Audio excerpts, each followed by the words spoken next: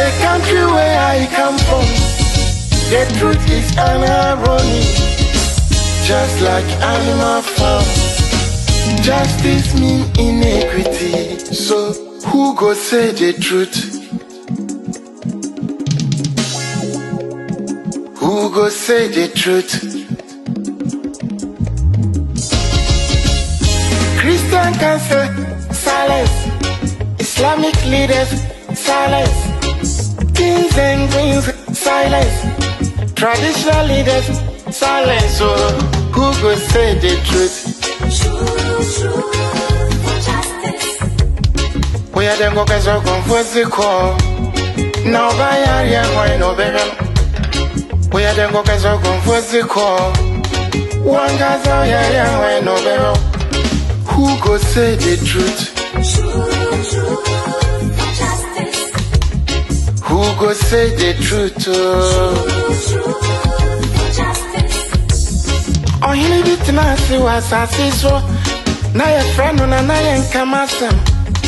Only baby obeka na sembia. So I want to obet you too. Everybody was afraid. And until I learned to my cottage, I get nine. Once my boy dumping one and but who go tell the truth? Nanai or say me. Nanso bien person beka wasam because everybody is afraid. Anya safwe muayini. Akuku trofo nyina dalima. Enti who go say the truth? Obiaja konson so to grow Germansa to me biaka kobrafo. Efo anyina ye. Efo when you know yet. Na so kutrata down na so be dia back or why no keke. I feel for the man more piafo efo ne cross on my mo. Hanya safwe muayini. Akuku trofo nyina dalima. Enti who go say the truth? Abaya di bote chino. Yedi bi bebo nyande bi. Kachisa udi oma upipi numa. Udi oma never shana frafonsa. But who go tell the truth? TUC silence. Even journalists silence. So then who go say the truth? Right is right. Wrong is wrong, no matter how you justify. You say you wanna get rid of corruption. Someone want to help you, now the person become your target. Jobless no they mean senseless. Poverty no they mean useless. One day then go resist.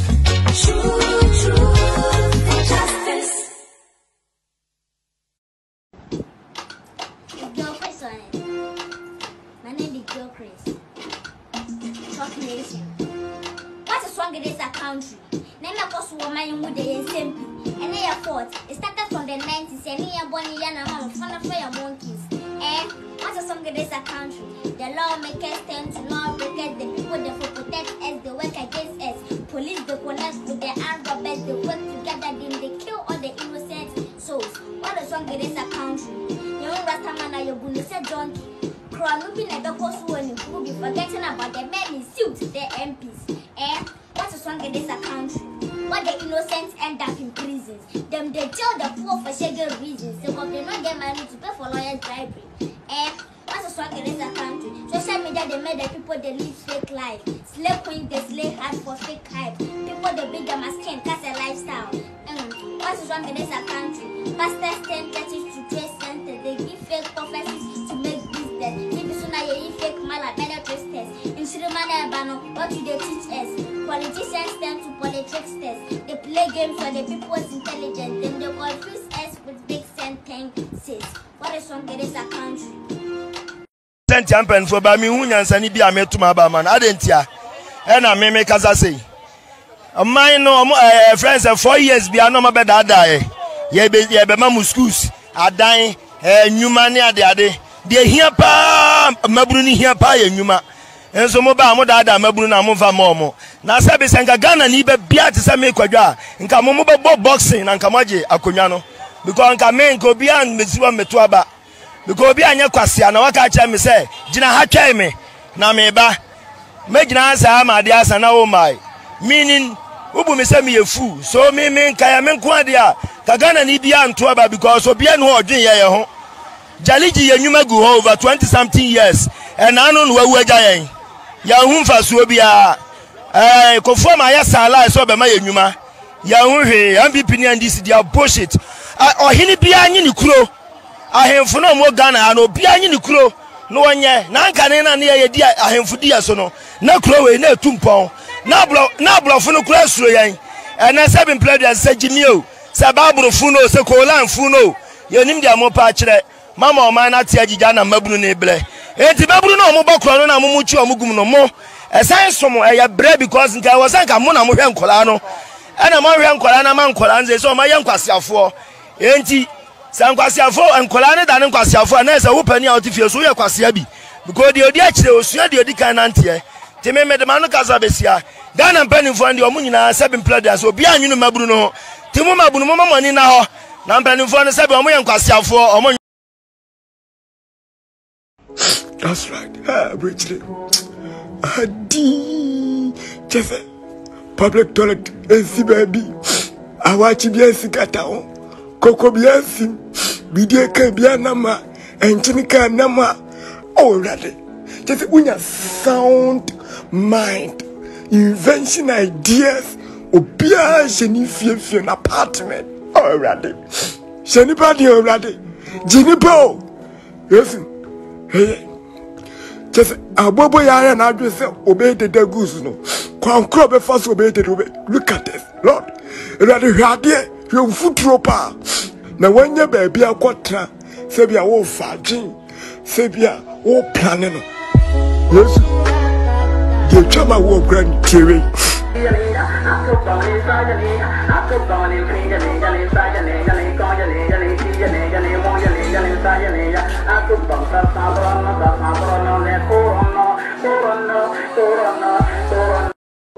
that's right and I've been so Kania Yishrinti, who are Becasa Diachi 24/7. Kania Siso, hey, if you must show my pa and your tifo manner and some quankwa. Look at this over 700 million people still they have light.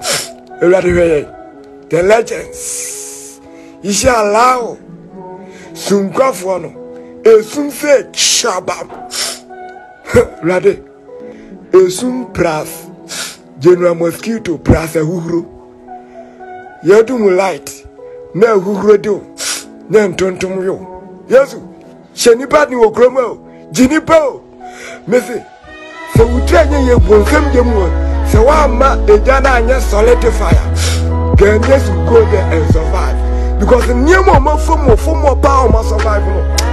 We send them the winner. Look at this. Legends. How can they tell you that demons are responsible for your poverty? The demons are the ones delaying your destiny. And you know, and you are scared. Whenever you hear demon, you want to. We have been living with demons. John 10:10 said the thief cometh, but to do what? To steal, to kill, and to destroy. So anybody who steals is what? The thief. Somebody who kills is what? And someone who destroys is what? The thief. Eh? Okay. Who has been stealing in this country? Who are those that have been stealing? Are they not in government? When one person will carry 5 billion naira and nothing will happen. They have been stealing, and from stealing, what happens? Have they not killed? Have I not told you before? Somebody steals money meant for doing road, and the road is not done, and people die out of accidents. Has that person not killed? Because stealing and killing go together. And when you kill, have you not destroyed? Hospitals that would have been built in the country, people stole the money. To the extent that even Aso Rock Clinic, that budgets are done every year, running into billions, cannot even treat. Can't treat our presidents. Can't even treat no simple this thing. But the budget was done. What happened to the money? It was stolen. Abi, who stole it? I'm asking, who stole it? It's not human being like you, flesh and blood, that we even live with. Some of them even come to church. So this is my problem with some men of God who make our problem look like it's a demonic problem. So we must be doing deliverance. No. The demons, see, I cannot fear the devil anymore because we live with them. His cousins. I am a boy or Ghana. It is a castle, or may you hear my. Then nam a memoir enquietino. A come there.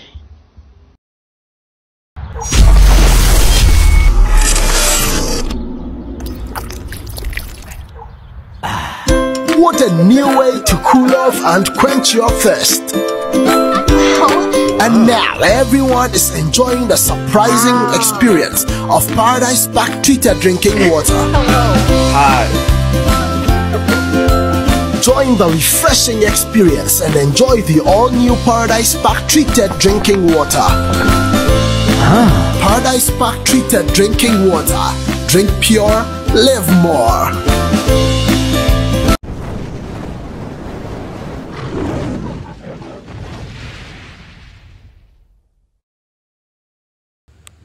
Abuja, the movie be a kwaba.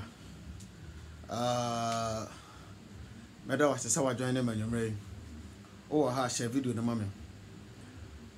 Omo prekwa minim is it my block me sharing.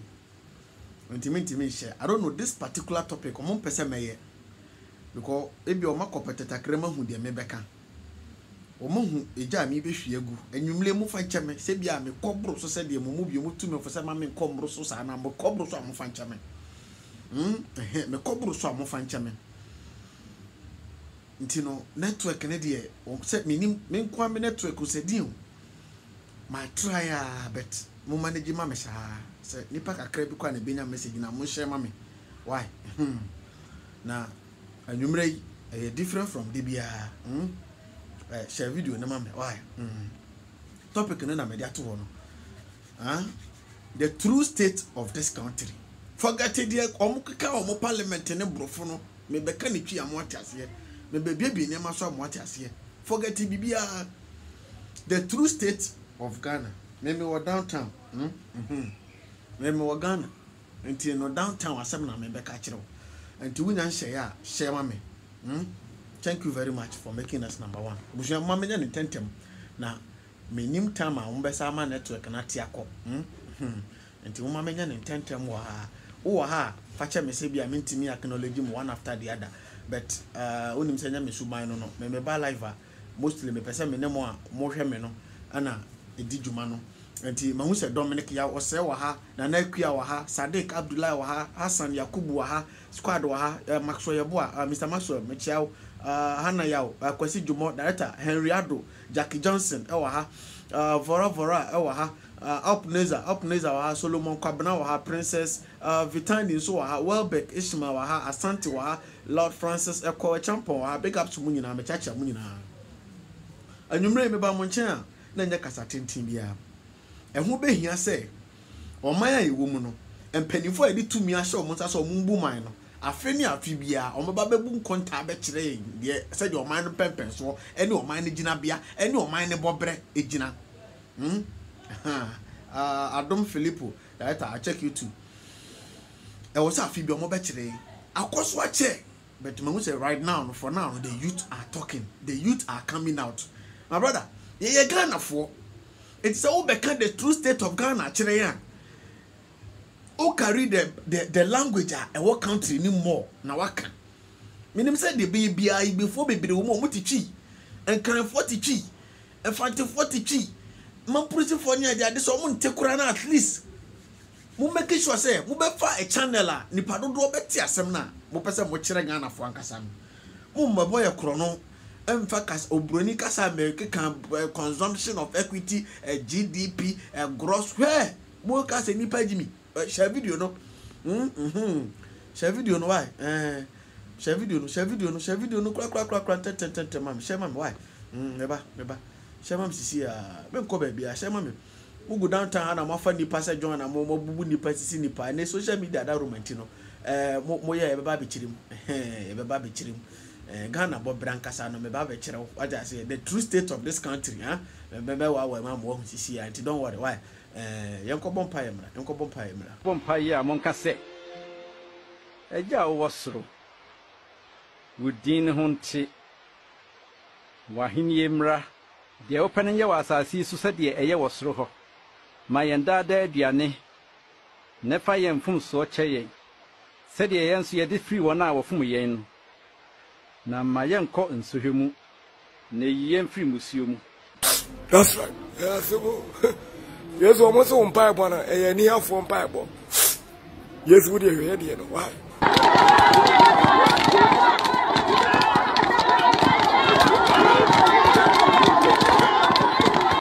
That's right. Yes, a constant living legend. Just a man here, they broke from there, they broke on some. That you hear the battle. Oh, we are Katabari. Who discovered this? Yes, unya wuyo. Piwe ni mtude. Jirwani na wezo.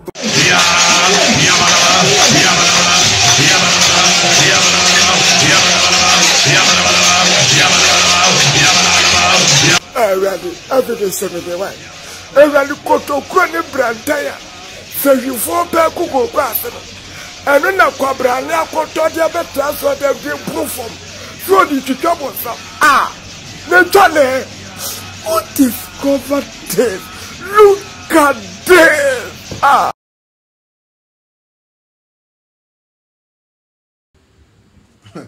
Abuja Yakobo Mpaya ba. Said Empire in TV and Yakobo ba. Medasa say what train mama kwaba. Dr. Ren, Monso director. Thank you very much. Medasa eno Jumadi and Obo all the way from United Kingdom. Medasa open days and so ha Maxwell Yabo and so ha. Abuja enyamanye enyumena mi peku jan kasa na dia bia miti na bebia me koye bia manya binti mo manage ma mesate na mahye tuntum no esia yie hwa wo ye Ghana ni na wo hwa me na wo ye obi a unim the current state of this country wo do nsa beguti wo ye obi a wo ye Ghana ni na wo hwa me na wo ye obi a at least men kan say wo ni makenkan ni matoro wo ni makenkan won tiase na o hwe de budget ankofo we be kan ma yen ebe kire yo man we bo bresisi a me no kasa ya fa wonsa guti na su bue fa wonsa guti e wo se Ghana ni nyina ye declare a national day of crying ankasa e wo se ye declare national day of crying e wo man Ghana mu was a Ghana for the Omosago Muti soon start soon. This country is on time bomb. Time say hour and yet minute is on seconds time bomb. You know this country is on seconds time bomb. This country is on seconds time bomb. Na enemy say. Ni enemy say. If we are some penny for the baby say. Do ni muto ene ni gina ato no samamu beni ya mo fanchame me ya igbeni me nya santini enti beni samamu ni ya mo fanchame empanifo me ehun se do ni muto ene di gina ato no enti ye man we ya mamuo ene ye politics ye mu no enya ko hyese ye mfa tumi ma nipa baako enti ye bre ni abrenfie na bi eto aba na ya gitumi no se de o so o ye no ni asesam na ye de ma we Oman peni na nadu akufado de nana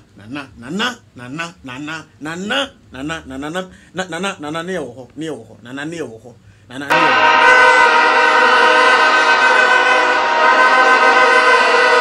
Memba so le ba bo krono.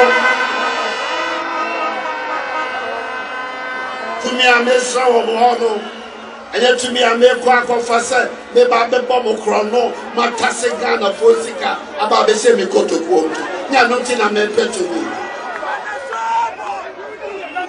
Yeah, pa. See the share pa ebo man.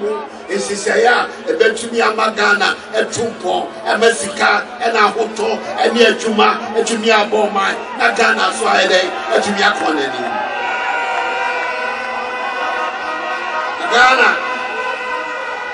Ghana ya mobododo ya mobokradodo yetisika so enso akomde yetisika so enso akomde onyakupo ma me kwana me ba ye bani ama the sister sande me nyina ama sikano na ele bani so atumi ebu no akano so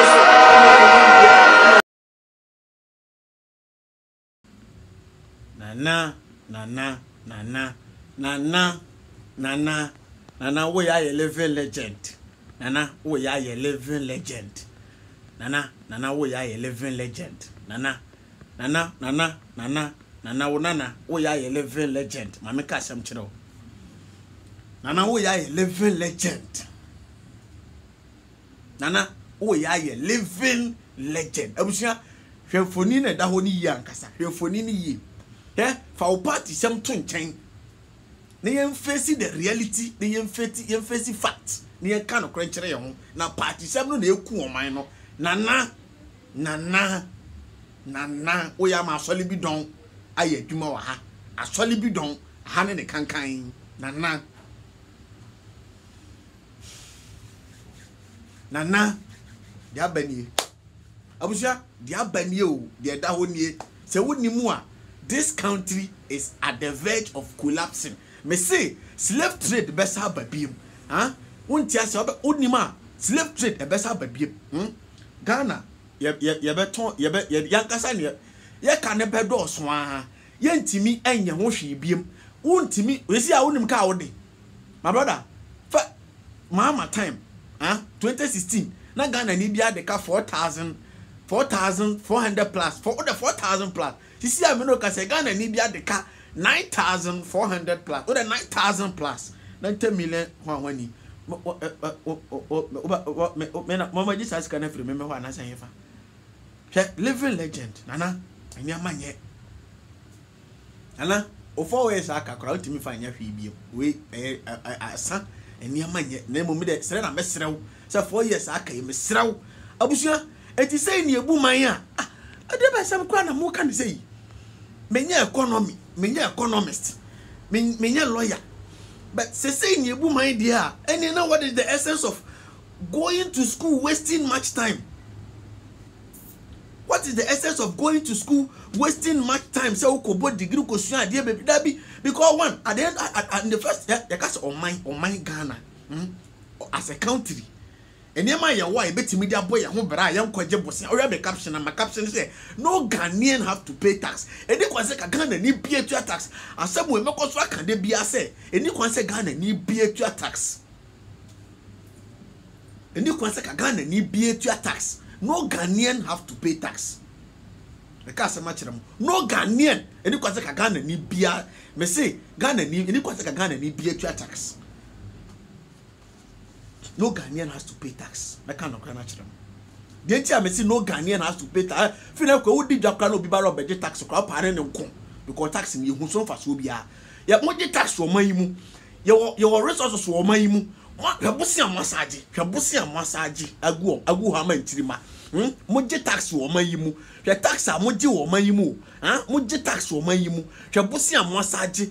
Mama maboy kro no for the in the name of COVID-19 me pa mo chaw COVID-19 endi Ghana wunsin UK endi Ghana wunsin America endi Ghana wunsin Germany sa jimie no mo fanto nchen sa COVID-19 na ma gwise mo di be wiai ne de obi antwe wo ye Ghana ni no obi ba so obege tax a opa wo ne mfa nyam wo betimi kura atwese kan because tax ne etua ye hu de mo de tax ne ye jimie ne do so dodo as a country with all resources gold diamond silver manganese bobo cocoa aluminium bobo coffee Point chibe menkaini ya nyina resources.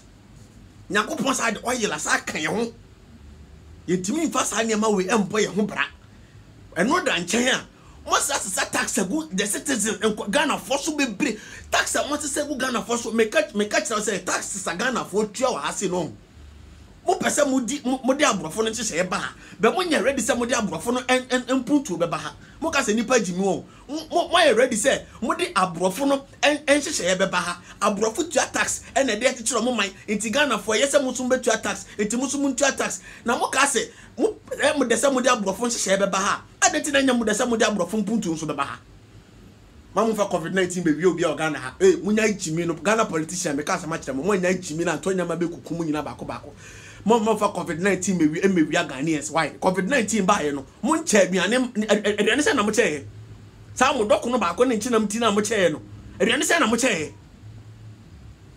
e ka be pa na Ghana mo boy America me ba mo che o Mr. Maswa Germany ye ntwa nkwalaka COVID-19 ba se o mo ntwa ka US o mo ntwa nkwalaka COVID-19 ba se o mo ntwa nkwalaka ha didi free ni honom ye ndidi aduane free honom se mo nya aduane na mo beje aduane ni mo ofie kra na de aduane agu ka mu ni abesisi mo kwan no mo kra nsun se mo kra o man na bo mo ba ye kro no mo bodam papa COVID-19 ba mo magana ni bia se mo de COVID-19 e ba ba excuse se COVID-19 ba nti ka Ghana de ni mo jimi wo na wonya obi bia mo wa se e bo no kro no wonya jimi no kra na nipa kra ni na ho kra wana ka kire na wo papa we wo sa papa wo ko heaven kra mentwe ya ye mo bo ko heaven kra mentwe etisikaso omenya ohia mai nenam amamu a enkoyie nti no ekomde wo ko heaven kra mentwe wo ko heaven kra mentwe wani tia pass etisikaso kana fa hiva senya politics ene abibifo abro ne bayiye ene se udi ne ye bibia ode na adwen pa ne nim de papa betai ne ni atwi no e betai ne ni atwi no one de de bi ye oyi ne ne fero no na ba be hye honom enye politics ne abro ne bayiya abibi man politics kan ukọ Rwanda say no me politics ukọ Rwanda ye incumbent ne opposition and so they are together opposition no kwa check incumbent no project aho ye nyina ekọ parliament ekọ yewe o ta say Sikana Ghana wana faifa etisikaso so komedi nti wo ya we se etisikaso ana nti wo buy na hwebosia wo kwa wabeje hwebosia wabeje abusuafo me me economist but odi wani to form ankofo mu wiayen aye krono no mo bono me ka no kra kire amenya de we to bani aye krono no mo bono e tax amoji wo mayimu me pa me cho tax na amoji Ghana your refund your said a Germany ne aborfo no ayi bia amoji yearly refund bia omusa refund ma omu yi bia no Ghana amomu cho tax no me dem Ghana me eduma bia na aba beje me tax na me ka se kan metwe no bia yemu okwan na no ho no wo ka magimo mo nye ai bibi refund se bibi de ben mo bo Ghana for no avia Ghana for san hwe tax amoji wo mayimu Uwia masa resources bebreba mu resources bebreba yewe ni nyina achi hwebosi amasa akọje hweka wa wutimi ne ni ya ma de ne nya sanso e say Ghana youth na nkasa na generation na eba no ade amodi jaye eyeka menu ame no kasa sisi ame no kasa Ghana ka wode eye 291.6 billion Ghana cedis u breaking it down Ghana ni bia de ka 90 million plus Ghana ni bia de ka 90 million plus. And so hwaseta ni party mo Ghana ha. Ghana ni bia de ka 90 million plus. Hwaseta na ni party mo Ghana ha. Sa bosia we amoji mo de ye den. Mo de bosia ne ye den. Mo de bosia no ye den. Den na mo de Ghana bosia ye ya. Ebetimi significantly say ebetimi ka say oh out of the loans amoji ye die at least under this government die and under this governance die. Ade o mo de bosia ne biye nie. Mahama Banda medase or say tax return. If every be tax return at the end of every year, or tax na utiano, or kwamania, almost our tax return at the mouth at the end of every year. Ghana more be a tax return. And a Ghana near call a bien was a mutual car at the end of every month. Ghana phone call a she hustle and Ghana phone call a namu. Ghana no addiction a la hustle on yesala. She hustle and Ghana phone call a namu. She hustle and Ghana phone call a namu. At the age of bare 5 years, who Ghana is a hwase ko ton bibi ansa na wonsa ko ano. Akwala kete hwewe so. hwe hostle Ghana fon kola na mu muntua nkola aka munhwe obi munhwe ma oman we ma make asem to hwemanim oman we ye nhwe ma oman ne nhwe ma Ghana as a country onhwe ma onhwe nkola onhwe mpani nkokola onhwe wo mu pensioners nso kra nso a ensa hwe wo mu pensioners hwe wo mo parliament ene mo executive ene legislature akromfo no omo ne sa hwe wo mu munyina mo ya akromfo until I say I go to court. No, the local court, I may be Brumians and Amaba, because in some kind of crane, all the Merebe see me, and Tima Brumians and I will court to them one. What's your video? Not your video, man. No crying that I open fields near the Mra at the Chirocon near the Mra SCU, and Tina Brumians and Mon young Kuala, them Kuala Mu Mariam, and you say a picture kill a reality. Maybe Pierre Chroma minimum one live on the case are my friends. The case are my friends. Situation and Kuala Mu Mariam. It's a Busiana Moji and Diana Modiae. There be Busiana Moji and Diana Modisicanae. Ghana Busia Majajano, a Diana Modisicanae, Shankwala or Mariam, Shadian Kuala Muansano, Shankwala survivor, and Kuala street is summa, and Kuala traffic mumma, and Kuala Montema. Every child is telling something. Mon Shankwala. O maya want to me shanema. Cause ya penny from more more marry. Want to me Shankwala, the winning man is a book. The person may be bitch. I'm tax now, more by Ghana Nibia or be Baba so, but just attack every animal begin indirectly, and also crying. I may be to Chamoka. Muba, I got a better dressing with him. Me print to a broom, ya. So tax and I'm indirectly. That's when I may be to Chamoka. The moment I move house to house, the idea mobile move to a second shamo, and that's why I'm for so that for Nimochi.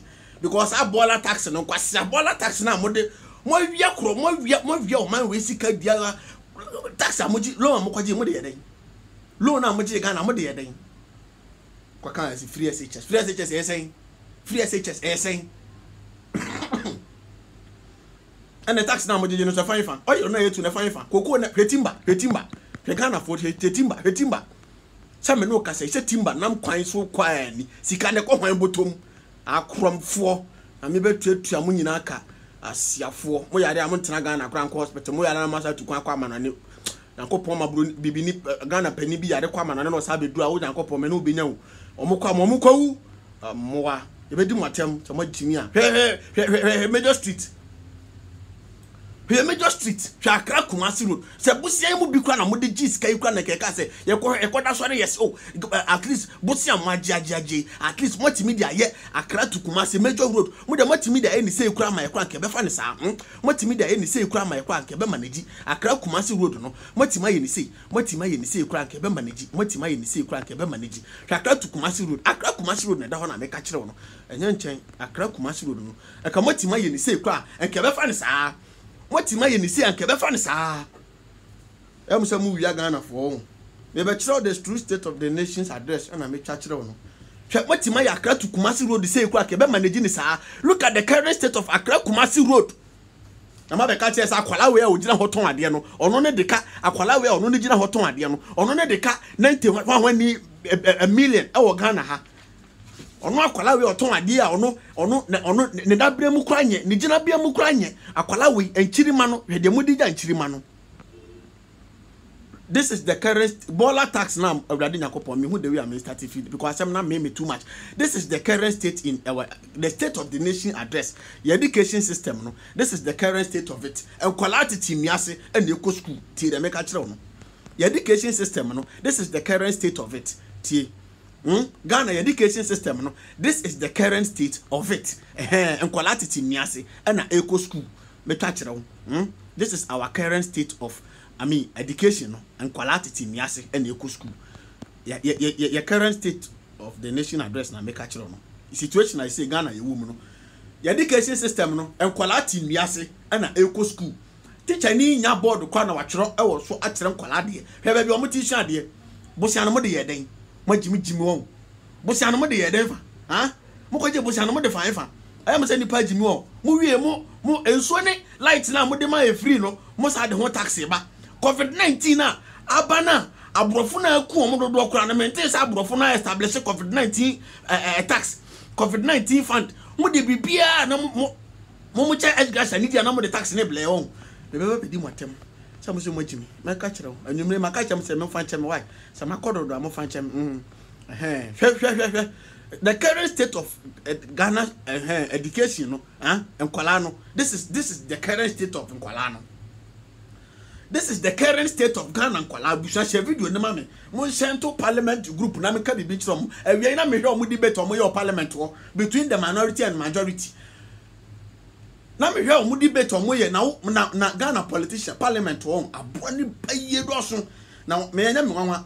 So obi opposition bia okasama Ghana fo oba power pe okasama ne ho ne party eti majority fo na won nyina MPP fo ne nyina se budget na obi bia okay obate se minority fo ne kasa nyama nyo enso na wo hye ho ansa na we ba the same thing mumienu nyina ho abrofo a population of 35 million a population kwa yenim a population of 35 million pe yentimi mboye ho bra yen na ye kwaje bosia obroni ho no parliament parliament Ghana for na yakwaje bosia obroni ho no parliament parliament ye na yakwaje bosia abrofo no ho no parliament ayeti parliament ye na yakwaje bosia abrofo no ho no parliament ye na yakwaje bosia abrofo no parliament very very very comfort mukra moti we kura so mo be sikasi abiem omo amukwaje omo ho loan no omo amukwaje omo ho bosia no hwe parliament shomo parliament omo kwaje omo hobusian shomo parliament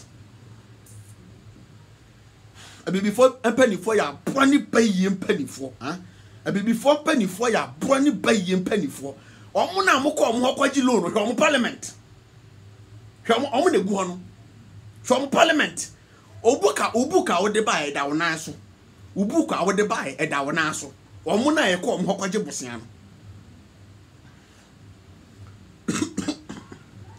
omo na ekọ omo kwaje bosian from parliament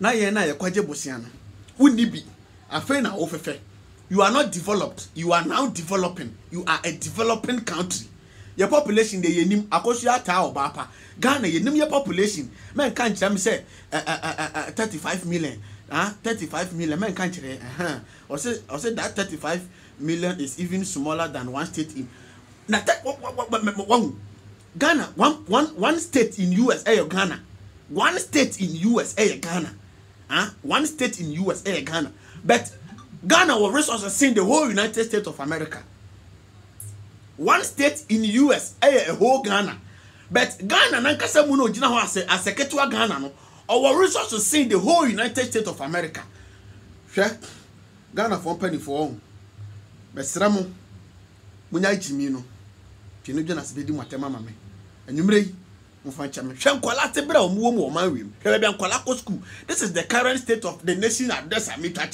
21st century bia nkwala ko school na wo hwe no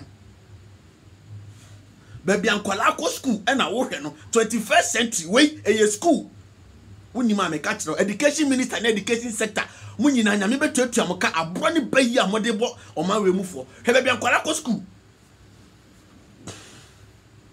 Hebebi ankwala ko school hebebi ankwala te akwala we ebetina classroom asuade o menya position papa bia ni o mawe mu da utina ko school we asuade bia wo ye civil servant either say wo ye teacher na say wo ye nurse kwa de utie na wo papa no mamenya corruption sika ni bitia because ni nurse ni ko ni free eno mo qualify na kwa nurse no eye mo mutimi tua bribe na kwa nurse because me ko interview ni bi me we interview ni pe 20 million sani afame intimentima kwa nurse training that was way back 2017 inti nurse no kwa we mu na ede omo ye planting for food and jobs no wo mo we school ha se mu na ede mo ye planting for food and jobs no e month ye 3.9 se 4 million so dia na mu na side mo ye forestry for no mu na mu we school na ede makogu forestry wono na ede mu na mu mu mimi nua ba ko ye bi mu na mu we school mu ko teacher training we na mo salary kwa ho he den no we school we a mo level legend mo school no education sector ma me education sector na me bla rules me ba rules na matiasi water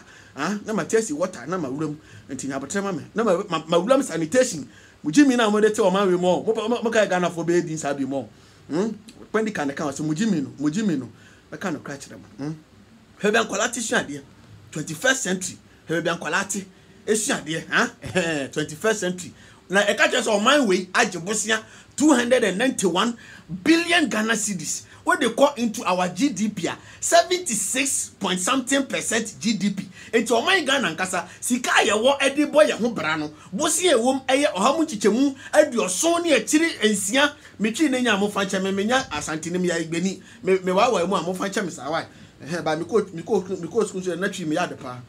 Ohamu chichemu adio so actually ponsia 96.71%. Eti Ghana kata sika o de bon ho bra no uchichemu kra de ko na kese 24% to 23% any Ghana sika o na wo your mind as a nation wakasa wo ye papa wo ye maame wo fia wo household mugina bia mo wo fie ho no ma wo de hwe wo man nyina e ye bosia 76% wo nkasa wo ye level legend ka kire me wo nya level legend so ka kire me mo ka se nipa ji mu okurum ha wo mo ka se nipa ji mu okurum ha wo me fire wo nyumre wunya share video na bomodi na share video na man why hwe kwa ni panam so o ma wem wati timba ti ya timba ewo aha nyina ha ton adi enkwala ni classroom no mat classroom enua akonya no mat na so hwe timba no yo me nuanam Ghana fo me cheche bibiala se mo chie no kra brother Jonas so no fans Ghana fo nyina mo amopɛ se Ghana tu mpɔn no me cheche mu nyina eye kwan we amegina so eye twapia se abo finaso kese ekoba bi bebre enura cars 3 timakas miensa de simfimfina sign bottle no ebe se si ho ena duru anyumle no we ka so be yi afa ho ono so be kai nyansa ne omutim ye company fo na monti ase ena ba ko so na si ho no eno so be yi afa ho na no so aka baby a light baby a migina se si ai 3 months ni timakas ya bi ekum ema obi wuwa ha obi a wa eda wa hwe ne ba manaka be some few days ema na wie verse obi wuwa ha se ya ana sisi ho no what you say ye ka Ghana fo se ebinum wo ho manyansa ne omutima ye kai a monjindi baba kai ya sei park hwa ebi na park si krom ho no what you say timakasi bi na park si ho no mahu we dey short warm up what you say timakasi miensa ni enya se bia numja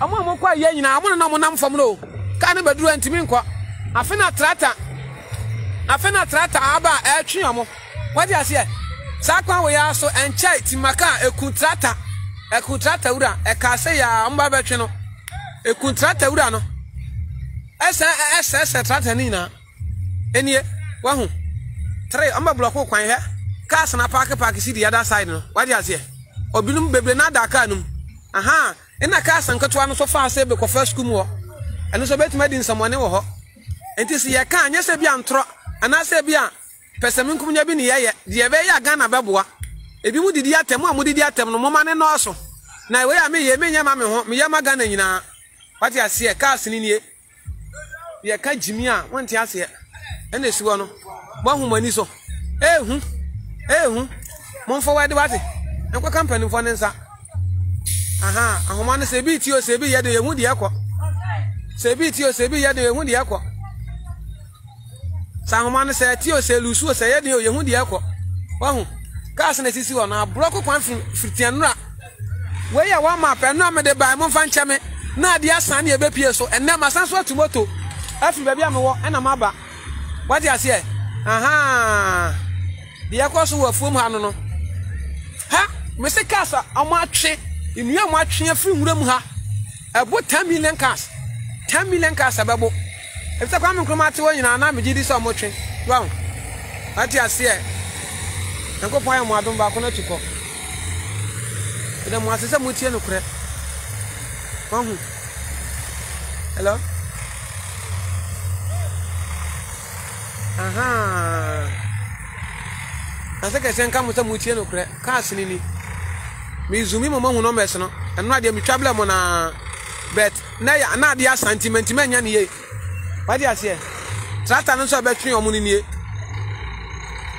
ekuma manfo wa ho sati makasi ku amanfo anti mpanifo mo wo boase ne mpeso ya so eye Jacobu Electoral area mo mani na ho na mo hwe no ma ye na akra mo hwe ne hanya akra ketwa meda mo atesa mo tie no kura mo mfo na kwa company mfo ne nsa sa kwa we ya mo bayi ya ba ha o ma bato aba nim no o mo kofa pillow da sadia bi be si kwan so e be se amanfo nya pade bubu bridge a omo ye ndada nyina so omo anyere omo ama meye ba bia ka ya du pepepe no a moto isi no obi hwere ne kra wo ho eda wa hwe ne ba aka few days mana we advance okọ UCC obe hwe ne kra wo ha na ye Sunday wadi ase me da ma se mo tie no kre obo ade nka mo nyina mo no nya mo kese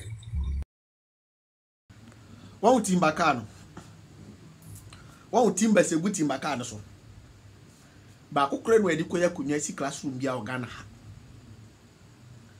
ha ba ko kre no edi ko ya kunya si classroom Ghana ha da bi ba ko kre ni ho egu asa no ekuro na egu mu no ekuro no mu classrooms ekonya ni ho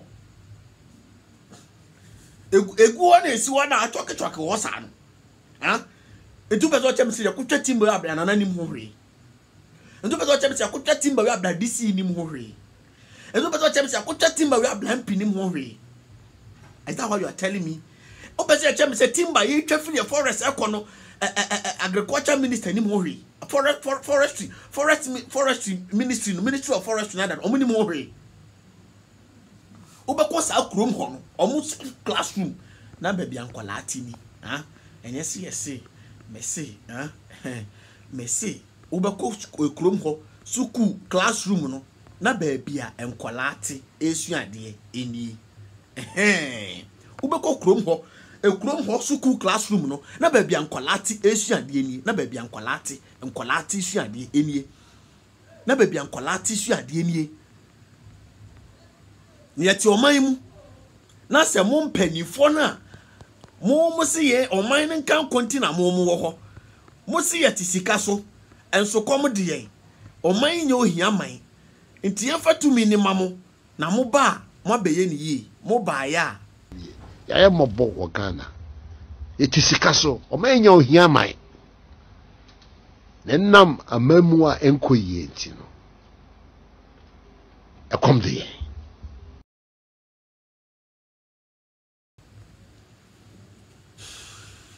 Have you shared the video? Share mom or mura or many bewu or bones the youth are waking now.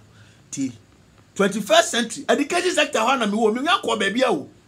Education sector wana mi wo mi nyanko baby a. 21st century Ghana 64 ya kind budget ya deka 291 billion.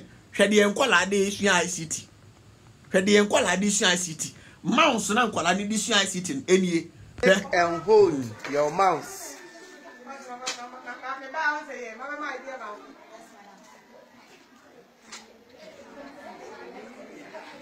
Double click.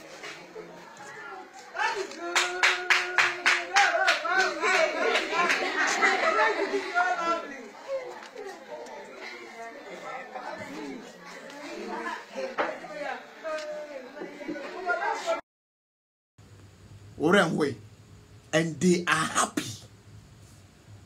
And Kwalane Wohono, they are happy knowing how to double click with the stone. My mouse you cry. Adiewe,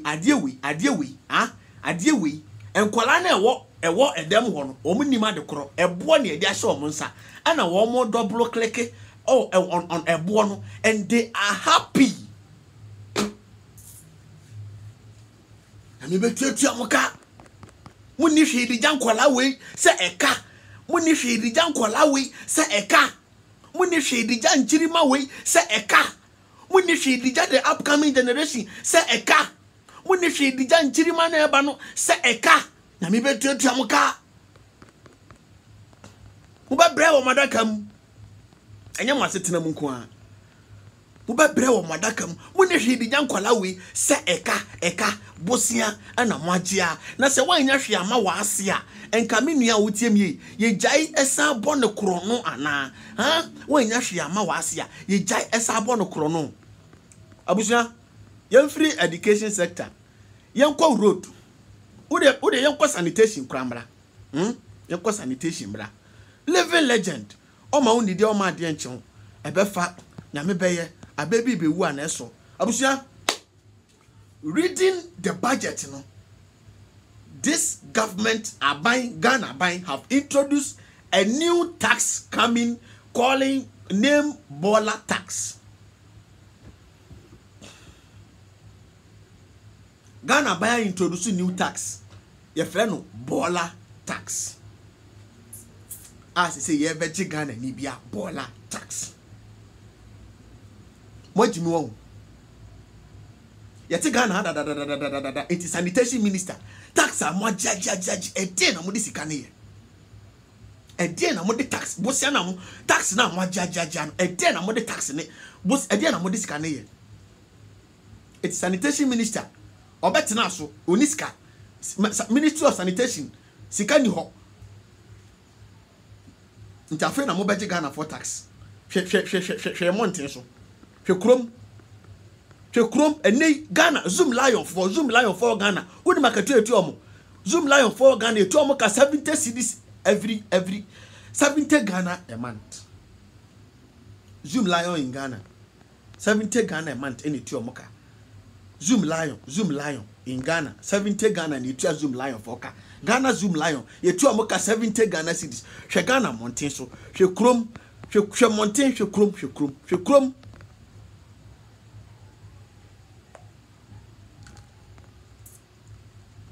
krom hwe nkwala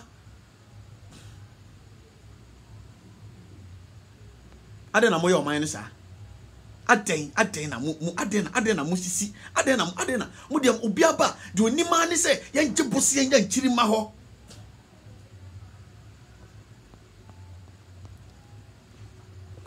hwebe ma me 40 ton ade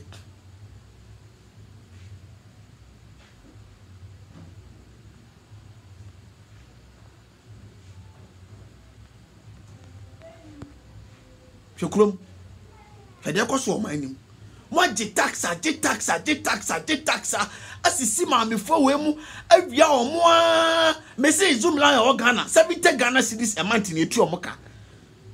Ano me ma me ba ko ye bi me bo aka me twatro. Me ma me ba ko ye bi 70 Ghana a month. Eno kra me no ka say ya the last time I checked no see omaka tua bi aka 7 months etu omo ka. Okoka e be yi wadi.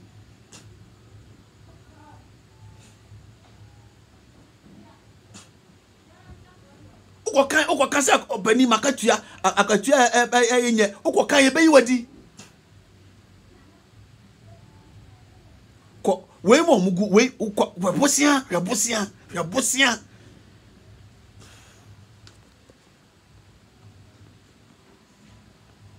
yan ko sanitation yan wa am sisi ya hweboten hwekrom hwekatesim hwemonten so hwekrom afei na mo sa introduce Bola tax ebeji Bola sika free Ghana for all sa ayo yate momla why momla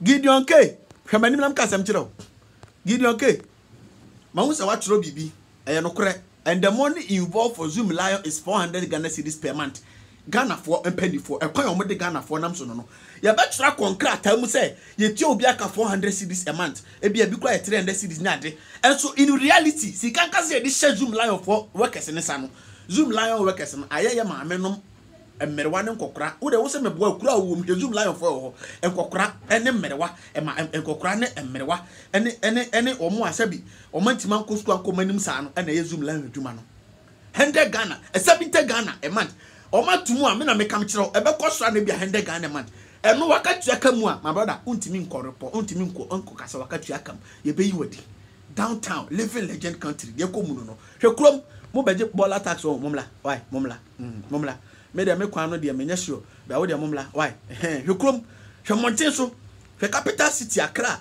hwekrom hwefom mo wi a mo ba be ka kire se mo beje ye Bola tax sa momla why momla hwekrom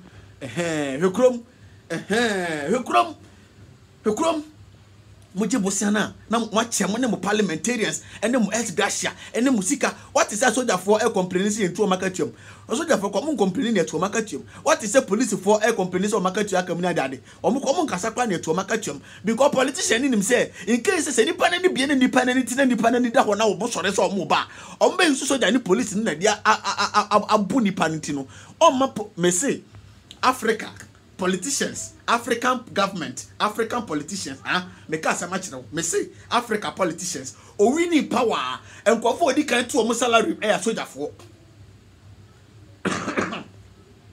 African politicians, o winning power, o mo di kind to salary air soldier for, no matter to police for them. Because when him say be wiamo, we are na ye be wiamo no. One day money beti, o mo ba sware sa mo beto so atua. Yeah, politicians, yeah, to me. I was saying the soldier for any police, you know, and never fight them.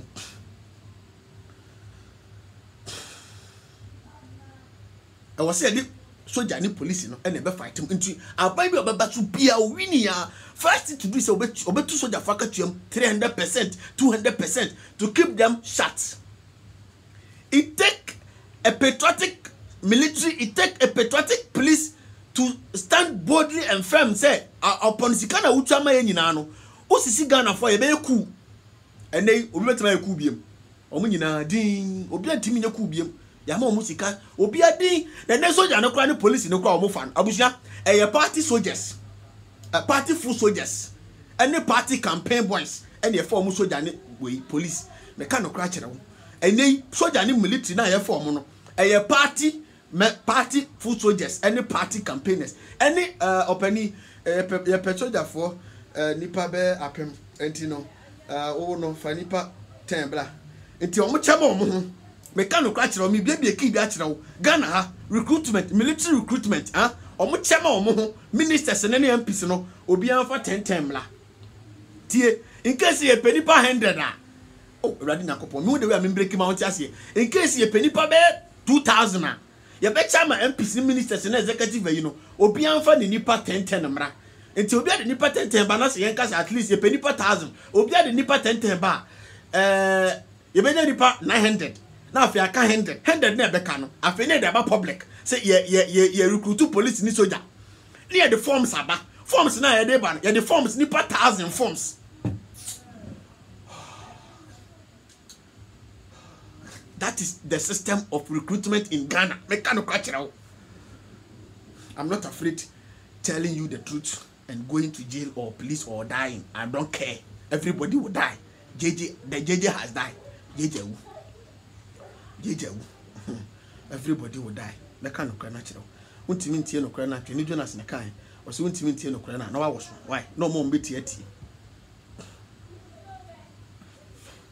network ni die mo fan chame na me wo downtown me wo living legend for him me mo fan chame why mo manage ma me sa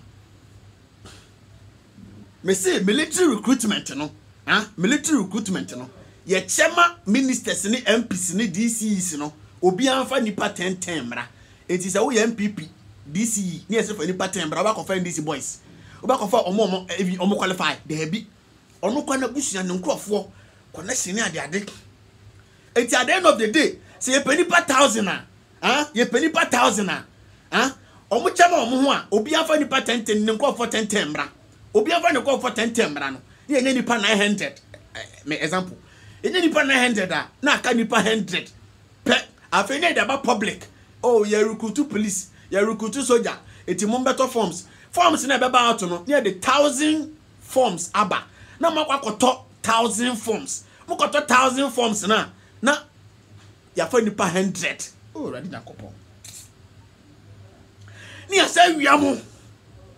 Ni asa bom krono wo ho. That is the recruitment system in our military. Enti police ni bienu ene obe so da be ku. Enyi agese me no mienu ye so da kro se de bi si wo Rwanda no pokekra obe yirika yiri be me be wu na ni yiri suru. Se mo jahwe gu amo abone fa firi kra ni hono e na nanom omo sore adi ema mpanifo abrofo no so mani abre ansa na omo je omo fa hodie me ka se ma kire ye kwa road so ye kwa road hwe krom aje ye de ka 291 billion ye ndi ye hu ye de ka 291 billion sika na fa hefa hwe krom Hebebia ensoto kakra bia bibini krom ensoto 2 minutes bia bibini krom ensoto 2 minutes ensoto 2 minutes ensoto 2 seconds bibini krom na yira fa nipa hebebia ka sisi hwe krom hwe fam hebebia ka sisi bibini krom hebebia ka sisi ensuto 5 minutes bibini krom hebe ni pateton ade. This is the true state of the nation address. When I share video na share mame. This is the true state of the nation address. When I share video na me pache wa bomodi ane share video na mame. Hwe ensuto 2 minutes bia hebe bia ni omo ye ko omo hodwom ekwaji omo ho tax ekwaji omo ho totoso ma wani eji omo ho sika se ye de bo oman no ye de ye oman koso ye de develop country no ye ji sika ni nyina wi a ye sa kwakwaje bo saka ho ya sa ton wayo na ka ho ya sa ton gold na ka ho ya sa ton diamond na ka ho ei na me betuatua mo ka o amo de me ba hebe ni pateton ade chokrom Hamonten bebe abefa bia chinie kwa ni la hostel onye sa lawu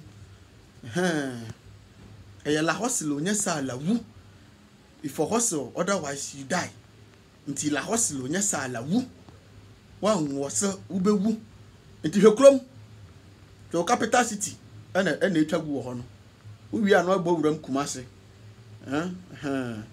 no agbo wuram Kumase na da ho no 290 billion na mu disi toilet magana for eda mase Gideon K no 290 billion what's toilet magana for my free SHS free SHS no e ye bonkos me ka sama kire free SHS no e ye bonkos e ye kan afi na ye tete baller for afi na ye tete baller this year on the media na ntima be ka kire unim kwala feli kwala na feli poto unim kwala feli this year en kwala na feli poto me na me ka me kwala kire adan me na me ka no kana kire ye ne wo downtown ni ye ka de koso ya de ni ma kire en kwala na feli poto free SHS no eye bonkos eno no eye chill poor pass go and join the unemployment like you know na already na kasa school na kasa na yetua kakra kono na nkwala na kasa na addition na tesen tama na yeko school na yetua tama na yeko school na yetua school fees a wo school mu a o kai o papa bre bia o bre ye o kai o papa manie bia o namu afuom adwuma bia o papa bre de tua o school fees na ache watena sia na amwo sua de tie o kai o papa nom efie nyenye me go school way back me go secondary school na me papa no twa be na ode hwe me ni nuanum nyina secondary school me nua bia no ko free SHS ode hwe nyina secondary school eti me wo school na me sua de a na me kai me papa bra wo bre wo nwurem twa be enso to no na mu na ano keke kwati me chima me tena se me sua de na me pass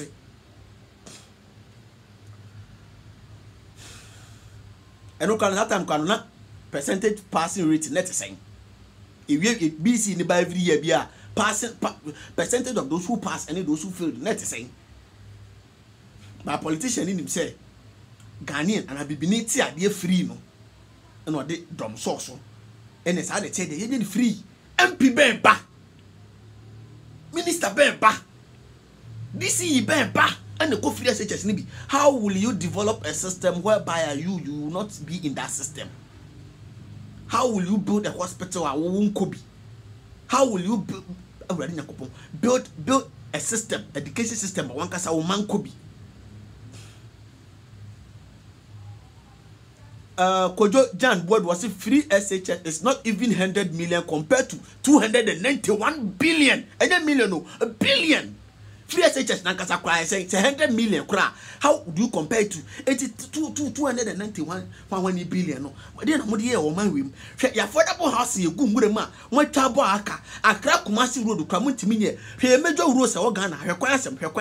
Me pracho Akra Kumasi road no. Mete so. Akra Kumasi road na so na mete.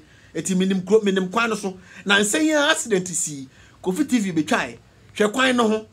Already Akra Kumasi road nankasa enu ankasa ni nature tie nenie Akra Kumasi road nenie enie ana we odru ba bia eho no sabi eye se de Kwame Nkrumah mo ye na odru ba bia eho de ne kakra enu so sei netie accident si a abusia no street light and wo kwan no odru ba bia eho de na see last week a Thursday an accident esi last week Thursday ya an accident we esi ya e wa Accra Kumasi road so hwe say de ho no ma yesum hwe say de ho no ma yesum enti omo ba ho no me ba rescue manfo no omo kwakura torch omo kwakura torchlight ena de hwe akron hwe kwan na da ho na wo hwe kwan no so eh de obefa ha no street lights no street lights Accra Kumasi road na kasa na da ho na wo hwe na we ndane e we dwume ana omoto safra say akwanhye bi esi wo kwantimpon we so when e ba ye no we no kra mu aye we anua car hi friend we tipa track ani we 40 feet we long trailer CB ba ko na we no omudi ebom na so hwe bebia aye we mfidie no agugu a ane kire se na ye obatakin bi na we ekoso ana ba ko we ebo no homodin se obetumi esebi we situation no ba sisi ye ka sei ye nim nia na we oye we obatakin no but we ko we cast mu no aye we long trailer na de and then it's not here to sukra. We na we anyam kra, but we fire service for no so we no ombe boy. Ama on two. I am never me anom wom. We have modern we eyom. We by eyom we na de. We say be anya doctor for. But na we nkwan bi ani.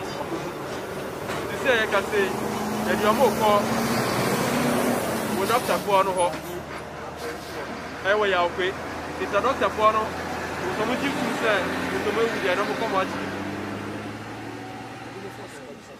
ana sisi anso no we sa kaka we phones mienu bi ama we no we ebusuafo no o mo hya se frefre am ya kire mo we chiri kwan say we no akira no pa ombo modern na we o mo hia yin awo Udwaso police station. Number 2 did the same. We did it with Sergeant Zaglago Kwesi Francis. Yeah.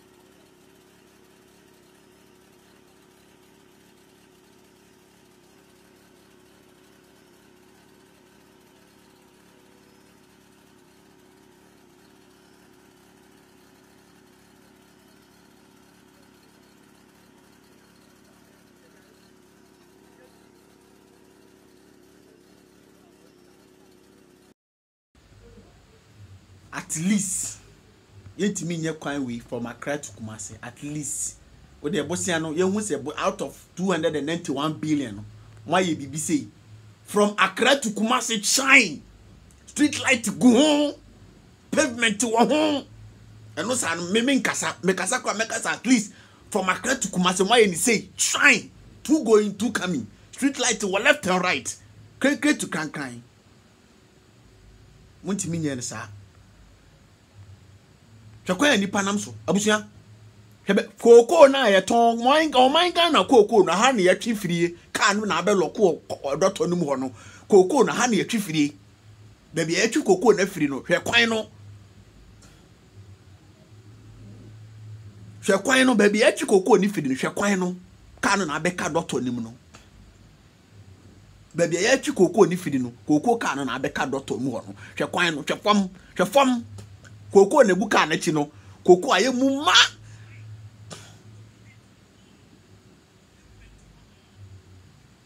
mutimi nye dua carriage road e magana wachi bosia we ubisa omode na de ya brofo akese ne brofo tenten enkwasi asem the true state of the nation is say o man Ghana ye salai ne toilet mbacho wo didi afache me. The true state of the nation is say Ghana 21st century a lie enti wo ba na menua wa fa paper na onso obi kura ne paper na wadi line so eye lie eye lie wo ba na wa fa paper na wadi line so hwensu ani panom. This is the true state of the nation. Enkotie ne babia Helen TV na obenya no. This is the true state of the nation.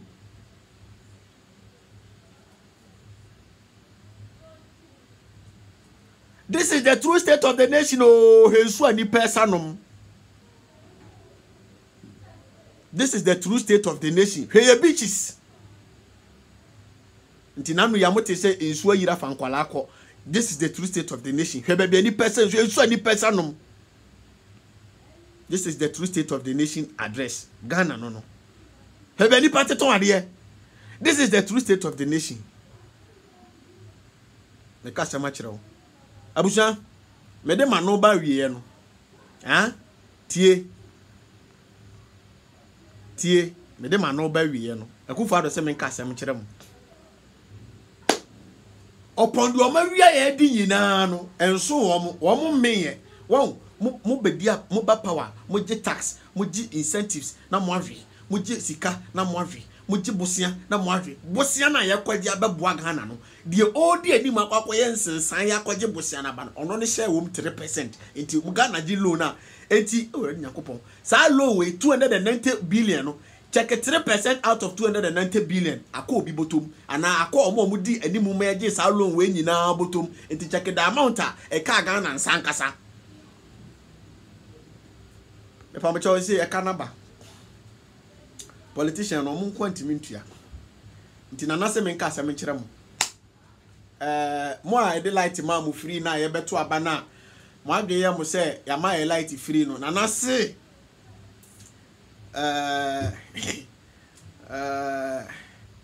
ona mfanye free biem ti no de aye de age mutia me ka last year like first 3 months no me de ma free no first 3 months ni see ye no obia bill buy ye fi ase ye fi ase me papa wo ye ba ye ntua like be 3 million kra a month da ye tua ne bia 1.2 1.3 1.2 akoso na 2 million omo de free 3 months ma ya first 3 months so ya sika no e ba no e ba bom no na ye de ka 14 million ana me se mo jimi e ka ye mutwa 3 ana ye te ye se omo so se to aso e se na se me kan kira mo se de aye no e ka na nya abanti no wo betua Ghanaians to pay tax for COVID-19 free water enjoyed to fill economic gap upon kwadon kroma na usa brante we won men kan hwe ka hyen koduru why men kan hwe ka hyen koduru na de animu na munya no yodo na munchani saa munyina nyame akatia beba mo so yese mu betua ya beche tax na ama obia mu betua ya beche tax na ama obia beche tax na ama obia nti so ne ade na ade ma nya free o mu betua ya beto by election time Akufo-Addo announces free water for Ghanaians as government intensifies COVID-19 fight. Yabato abadem kachire eni o. Akufo-Addo announces free water for Ghanaians as government intensifies COVID-19. COVID-19 no enta mu kra o. They say mo de abase obia Ghanaians to pay tax for COVID. Ghanaians to pay tax for COVID-19 free water enjoyed to fill economic gap. Umpe ya aba ya beje why abusha me menya ni tete mu ase o pese o freba dwumade ne so a obetimi afre why unim number na obetimi afre number nam that one o pese o freba dwumade ne so obetimi afre why menya ni tete why me bando no manya signal se bando no yasa nti ya hase no bando no who usual na ma signal you have 20 megabytes remaining, you have 50 megabytes remaining, you have 70 megabytes remaining. Like I say yasa no nti me ni tetem also frɛ ba dwumadi no so na so be kyerɛ wadwen why oba so a 1 minute na am obi so ayɛ de awuram mi wie we part 1 Mesaba. Thank you for making us number 1. Share video no. That's it.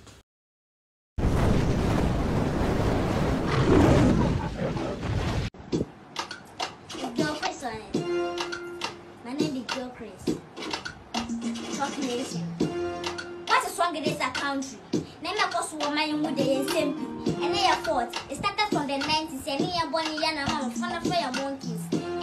What is wrong with this country? The lawmakers tend to not protect the people that for protect us, they work against us. Police they connect with the armed robbers, they work together, then they kill all the innocent souls. What is wrong with this country? You know Rastamana, you're going to say junkie. Cronubi never cost when you could be forgetting about the men in suits, the MPs. What is wrong with this country?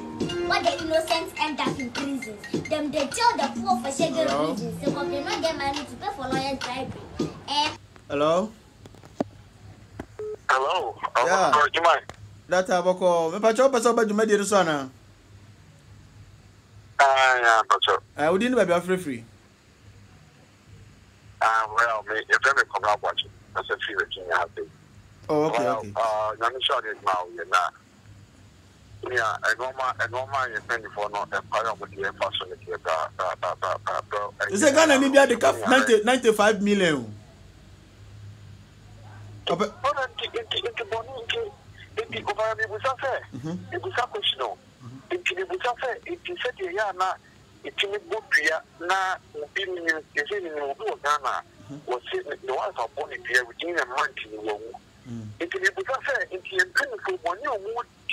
Ghana for yet no more or mucha or man to Homana or put 30 or mana and penny 40 of us and didn't more penny 40 home of fire.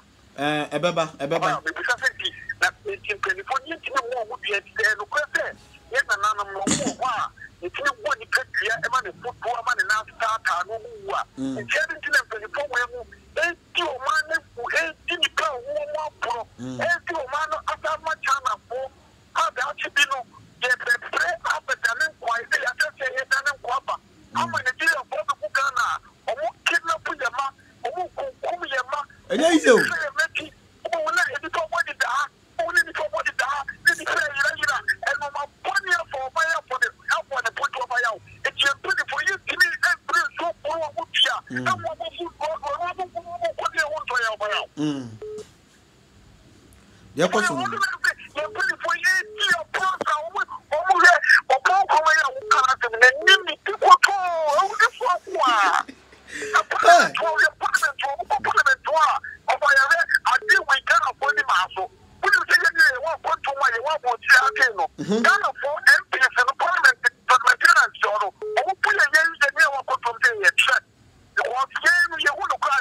Mubeka.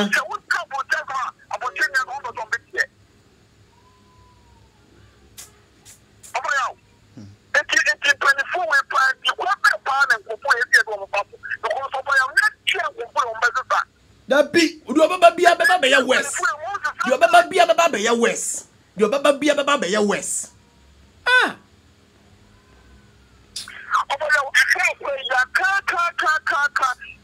You probably over 2,000 and over in the war car question. I can't find the common 1998.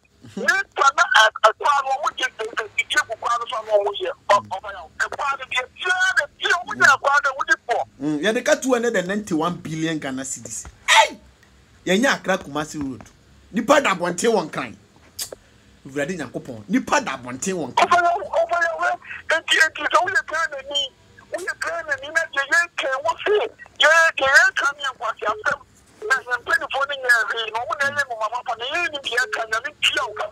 Oh, wow, Becca Sabia, Nanum Crabbe, Kawabra, Bokrabe, Bassa, would do to my compact. But I said, I'm for you. That's it. Master. Data, who was so Pacho didn't be free. Pacho, we did the manual. Me French Amasama, at the time. Pacho, yo. Abusa 14. Pacho. Or let's make I bill. The obeti kasa bi obeti makabiaka. Why? Okay, Pacho.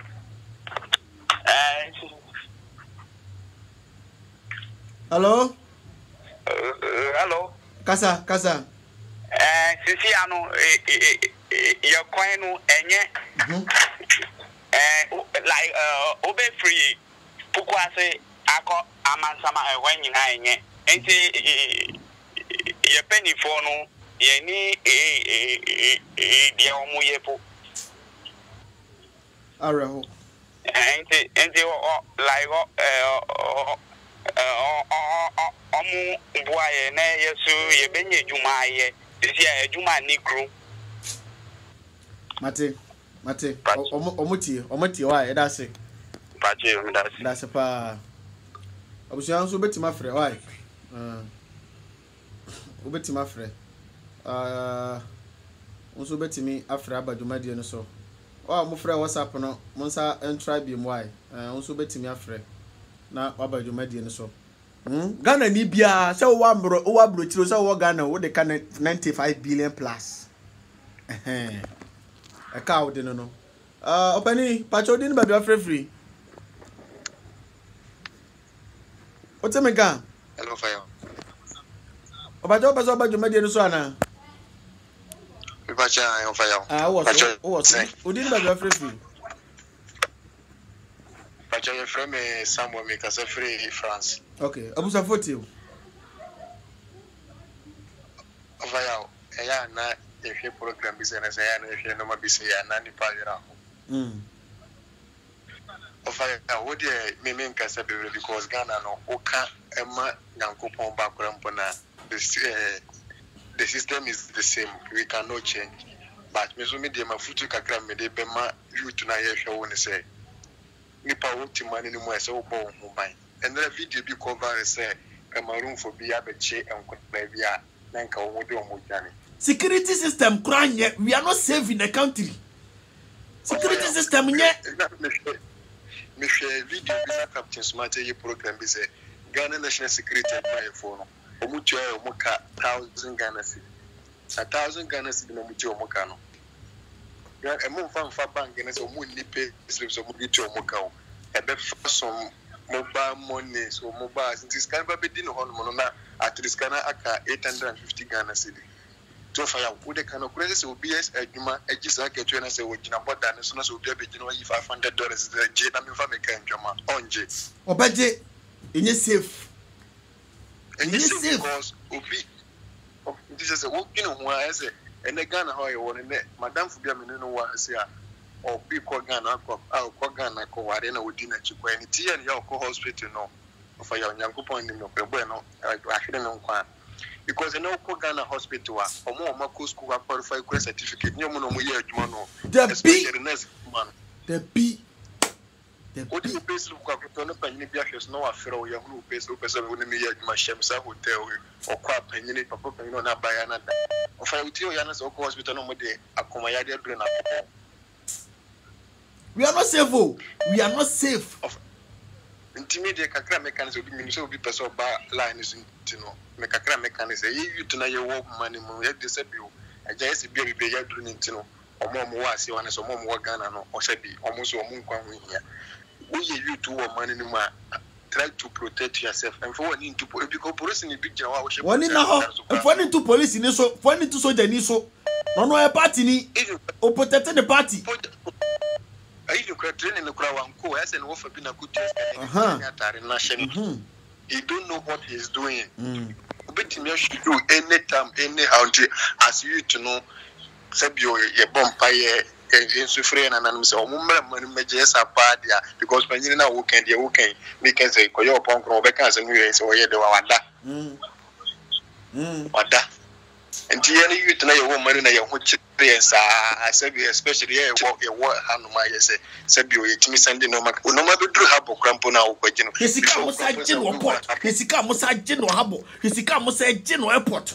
But you said, Sika, when you know, a Ghana for tax, at all your resources, you know, no matter what Jimbo when you know, I'm able to Tramoka.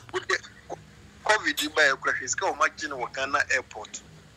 Nina, Hisika Masakwaji, Bosia Masaji. As I said, no can you the was new Juma, the Umay who the cost woman, Yankupon, and count. The same Yankupon, what one and a moment by now. Jambia, moment update. So, Pesoba, Manizantino. Yeah. Would the count, but that's a power. I was also person Frabby to my Frabba, so I was young, I am support to Namumba. Why? Because you say a travel quite richly cover videos ever a top band on your dinner, Isika.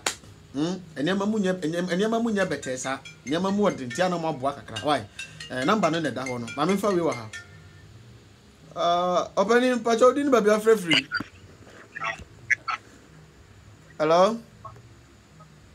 Hello? Yeah, also didn't be a free. Within the other house, make us a free too. Okay, Abusa for you. Oh, yeah, that was made my power of fire. That's it. Ghana, what does so can simply be out to Ghana or no to Kwanda? Or better now, what did you want to see here? Yeah, can to be now, which are there, who Berguma, or so no Berguma, cause Ghana, I am penning no choir of fire check it. Baby, I'm critical school, Ghana, or here Crana Revo.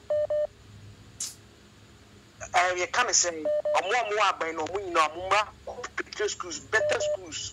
And I young like citizens, you're not bad in time. Well, check here, Revo.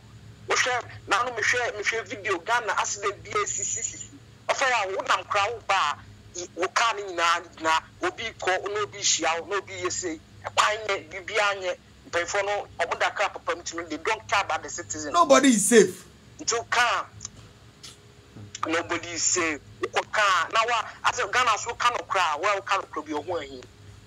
Ukoka sia na afa ho time. Afa eti aduma ye da wase na aduma pa wo. Be na e ka ni say mlati e Ghana youth no bi answer.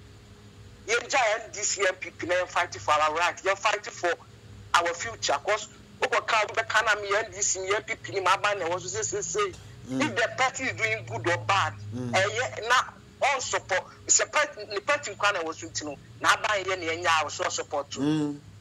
So I don't know sell mine tribalism and politics. I don't and because young woman sir. I say we should fight for our future. That's the only thing I bet tonight. Because we pay for no more to know for we are for we are who. That be that. I'm not going to go channel more energy. I'm not more. Now I want to go out to a group party. A group you can say campaign time. A crabby share. Pukran the wa mudi. I beka eba be campaign. This I say after the campaign on member will be. I'm see how cash on na crowd on ba. Hospital I be ni go le. Obi background na so ko waji se suaro kentemu na de na twansu amana ko what is shame 63 years of independence oh afa but I'm from an isi no before from now so there was na aduma power that's it abi before we are not serious oh ameka asem kire mo Africans we are not serious Ghanaians we are not serious the politicians know say we are not demanding for change. We are content with whatever we are going in. Kakrana e kasa ni omo wa ma no ni omo hu de ekoso. Ano mo say esisi ano mo kasa. Kakrana e kasa no omo mo ofie no 95% are quiet. They are content with the system over here. Ukraine, MP, omunya ntia say we sika o say we disika o say. Hedom de ye no. Hedom de ye MP o Ukraine. Hedom de ye no. He is a deputy and in parliament, as you say, a part of a party that is seen to be pro-Russian. Nana Jose. Yeah, Nana, who are there? How are you, Abuja 40, fire mame.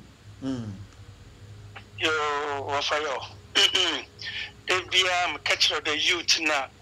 Young Chefua. Nansa yem bumping fundia. If it am or for your maca, if it am yeah.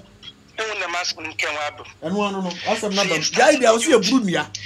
Yes, started the youth in year for chief one of Insa Ya Putia into Rama Uncosia Bageton, one farmer. Oh, farmer. Crumb fork, a crumb fork. Nana fire. Say it started a little bit here. Into that man was see a budget and one famba. That man is see a budget, one famba. And we are see. And we are see. No, your budget border tax. Border tax. Yeah, the border tax. Budget border tax. Wabra one for that's been no fancy group. That's been sent to Okro. Ah, but budget border tax. Do Bimla. Never budget border tax. Bimla. Wabra border no is better with two good. Equi Indian was it your light? Border is better with two good. Equi Indian was it your light? Now could do a poncomazi. Enjoy a small boy. Could do a poncoma or a small boy. Wait. Could do a poncoma. Be a near Samano. I mean, Tico to Rocco can pass some loco. Wagina Katia. Akufado. Sepio. The Americans so aqua heaven. Nay, coupon in you. Sakufado could have now. Nay, coupon in you. And they come a cramming. Sure. Sananaku fado oko heaven na yankopan onyiwo makabi bia ye discuss a comedy what was in the pan Mese nana hoze mintawano mese ye wo Ghana ha ana nana do fado ka say ako broma de bosia ana ebu Ghana man ye fa bosia emu man ye wa want asem no if you abandon one see and Fabosia Muman. What's the Fabosia Mumayo? Uncle buy a Bosia Wajia 169.6 billion Ghana cedis. The big 6, I need the big 8 was the big 9. Or Mukai Ajabosia 122 billion Ghana cedis. A crumb 4. And a premature to my Facebook day. My hammer now brother, no $1 a year, $2 and 2 cedis. The Nakufado $1 6 cedis. There's a Ghana media. The media is quiet. If you're Poko, I am Pukun Boku. If you're Poko, some heaven, I am Kupun in you. Say about Brunia. Some sliding. Say, have a heaven, I am Kupun, I stop it. Sure. A promise of a king, say, Aqua heaven. Na yankopon na yakosia pa no that be media feel we that be media come safa kan ni trip pade na otetena won so tum ko have na yankopon na yakosia stupid media u Ghana won tu won kasa mama abedo media na kasa media kasa in the media kasa message you ni bia mpotwia won fanfi na kasa bia bro na no na wo say ba because any other option bia FM stations na won bonu dia na bia wu mbemfu na abebofo finyeti dia wu nkwasiafo gu Ghana sepio nkwasiafo mbemfu masina na akofado okọ heaven na yakopon sepio onyiwo stupid man not down ye discuss a comedy ye discuss a comedy oya me yaw pada makada masemi oya me yaw because I am papa nchamepe pai akusho obesi chire nde mahama mumbu wanya kra obobe na better oni it is the better one who go abuchi na go school especially one who go abuchi na what support MPP na what support NDC or you so stupid papa ni America hadi onye wonu bia nja abano teachers kan wo mundi what it nja wo jibi no wonu tu wonka Ghana zi nyane ya babre nyankasa ni ya babre onye bibia ya babre na mesi efie pokuwa no onye kwa me safakan tamon kofe benema me mini one drag Ghana media is quiet me say from next month going year to 2 BBM mo year 2 petrol year 2 BBM from next month going year 2 petrol year 2 BBM year 2 lorry fare year 2 BBM the media is quiet they don't talking about it omo kasa fa ho na me betu chamu na ka hypocrite border tax border tax well it's Mama does be no wa. Mumla meje why? Mumla meje bola tax. Mumla. What a wow. Chale. Nana me dasi. Mama can I. Nana me dasi. Me dasi pa. Dasi. Why? Pacho o frɛ ba so a so betimi asa frɛ why? Me fa last 2 callers bi na. Hwɛ. Mama clear bi nchira mu straight away. Ye mu bi no. we are not just on social media because we want people to see us or we want people to hear us. We want to tell our leaders something. We want to tell our leaders something. We are not just on social media. Me not blogger. Me not blogger. You can be a blogger. I don't put news and that. I'm not a blogger. What do I say? I'm not a blogger. Me not blogger. No. Me I can almost social media so me mentor mo, me see mo, me person me reach mo level no ebi nie. Papa we.